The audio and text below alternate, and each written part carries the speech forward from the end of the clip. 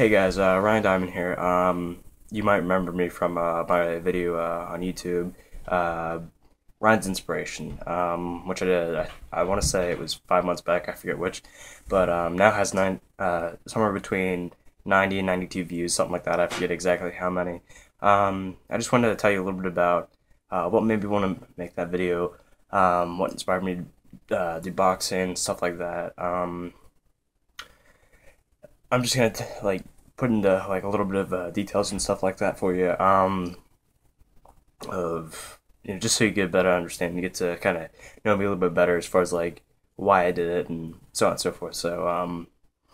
Uh, Actually, it all took place last year. I was being held back in ninth grade. Actually, my dad helped me held back, and I was going through a lot at the time. Me and my mom, our relationship, our mother and son relationship was not doing too well.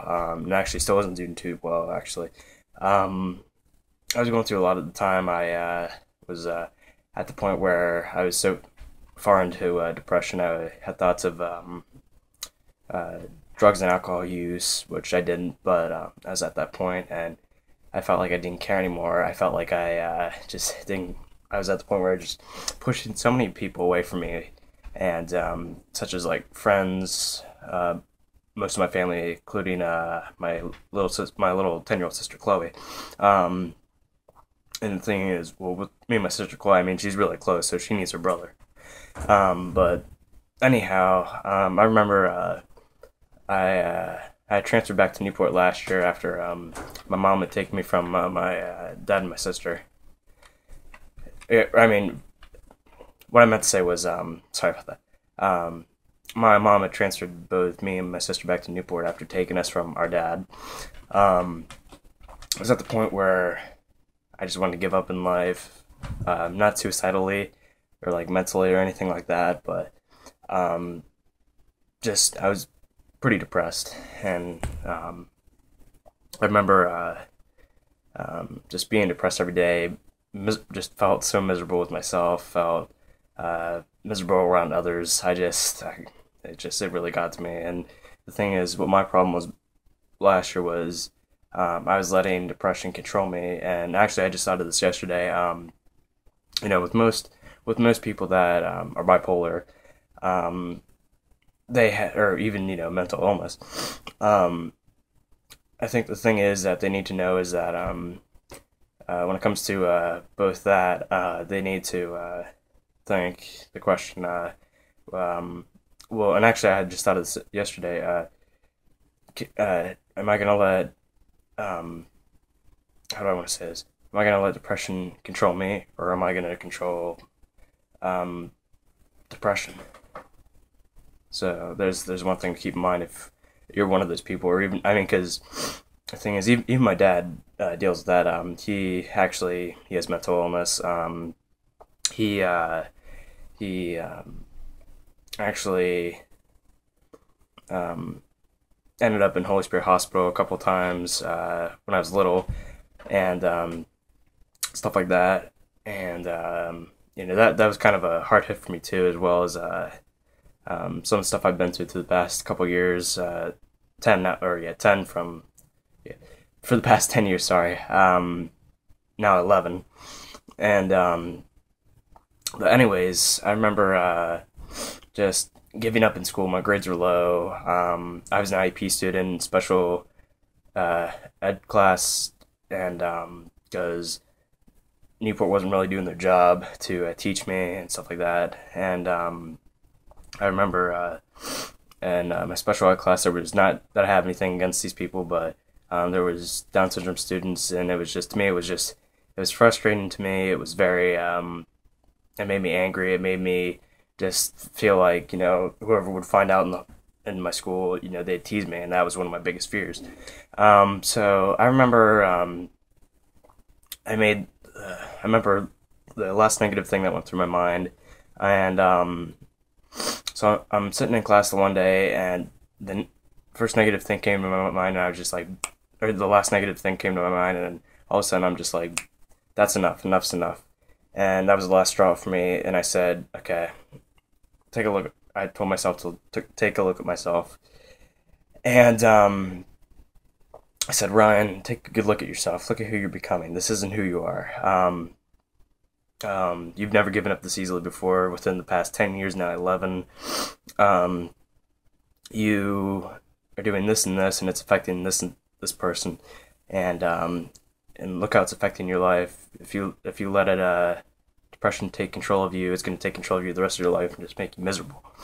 And I said to myself, I have two choices. One, I can keep um, and the things I've always taken the hard hits through life, no matter what it was, from parents' divorce to where I was then in my life. And so I said to myself, I have two choices. One, to continue the attitude with negativity and stuff like that, and push everybody away in my life, friends, family, and so on and so forth. And I can eventually get to the point of dropping out of school, point of drug and alcohol use, and end up in regret the rest of my life. And what I mean by that is by saying like, oh, I wish I would have kept going and did the right thing and stuff, and you know what I mean, so on and so forth with that. And my second choice was, or I can get back up, brush the dirt, sorry, can't even talk, brush the dirt off, keep going in life, or keep going on in life, taking the hard hits, the knockdowns, so on and so forth. Because I mean, at the time I took the most devastating knockdown of my life, and so anyways, I said to myself, or I can get up, keep taking the hard hits, get my grades back up, fix things between me and my friends and family, especially my little sister, because my sister needs her brother, okay? And so on and so forth. So I made the right choice. From now on, I decided I needed a hobby, and at the time I needed to set my emotions aside at the moment, only because if I was gonna let my emotions get in the way, that would have just held me back, and I wouldn't have been able to focus on what was important at the time. So I had to kind of set my emotions to the side, and it helped me. I mean, because when I went back to caring about my emotions a little bit more and stuff like that, I said, okay, well, I'm feeling this way.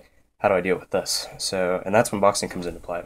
I remember watching the Rocky movies 1 to 6, and I was telling myself, I was just thinking, Sylvester Stallone's character Rocky Balboa is he's really inspirational. Rocky's just with all the fights he fought in 1 to 6, and he kept going that extra round. That really encouraged me to be able to take the hard hits, especially that hit that I was taking at the time. And I decided that boxing was the path that I needed to take, so I got into that. My 16th birthday was coming around. I asked my dad for a pair of boxing gloves. He got me a pair of boxing gloves. I started my training. I wrote a story called, I then wrote a story called um, My Life Story. I need a new title for it, but I haven't decided on it yet. Um, so I started writing my life story down, and I'm just thinking, you know what? As I'm writing the story, I'm thinking, you know what? It's amazing how many hard hits I've taken throughout the past couple of years, now 11. Because, I mean, most people like me, usually they're doing drugs, alcohol, or even illegal drugs. And most people, can't really take the hard hits like I do.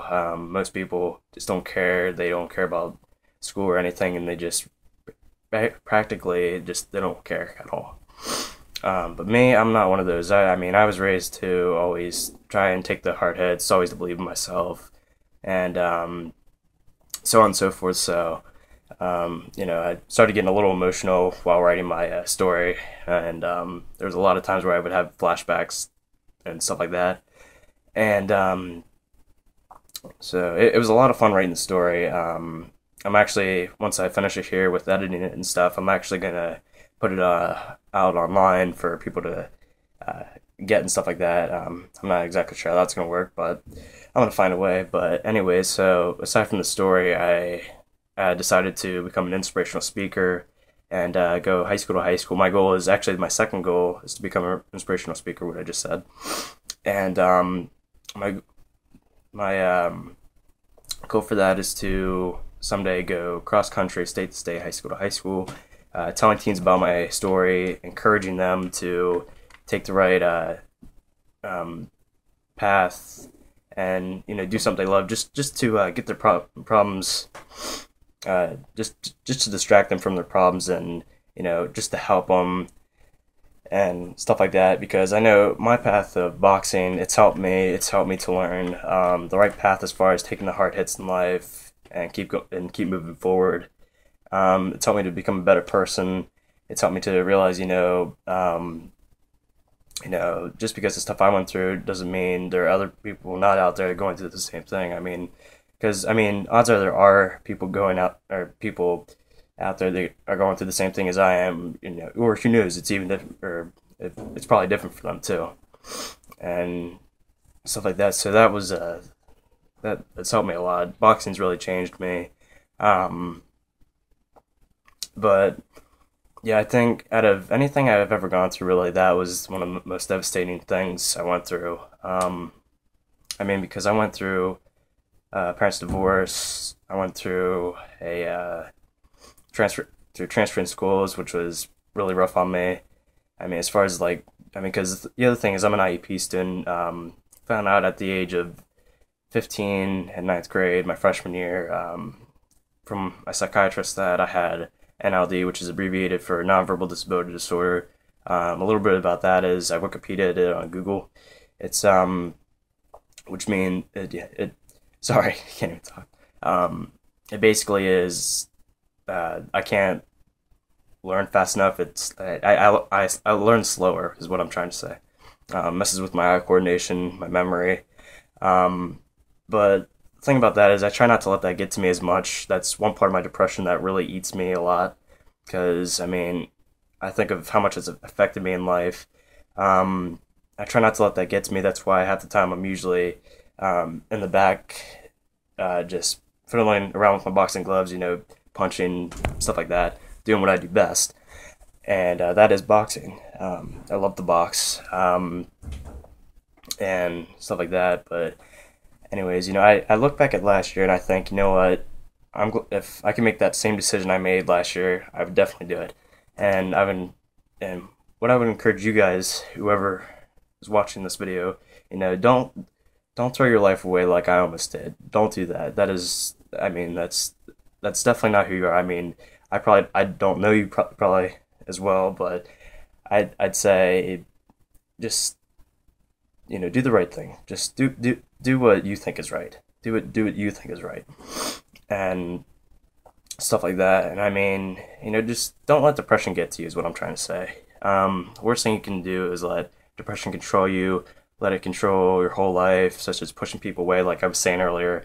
And that's one of the things I've learned over the past year with depression, is how it controls you, how it controls your emotions, so on and so forth, and stuff like that. But if you haven't already seen my video, it is called Ryan's Inspiration, has around 90 views. So just check it out, see what you think, comment, subscribe down below on it, and so yeah, that's really it. I just wanted to tell you guys a little bit about what made me do the video, what made me consider to do boxing, which I'm doing great with. Of course, I haven't found a boxing gym yet. I'm still trying to. But anyways, that's pretty much it, guys. So yeah, just comment down below, subscribe. You guys know what to do, and I guess I'll talk to you guys later. All right, bye.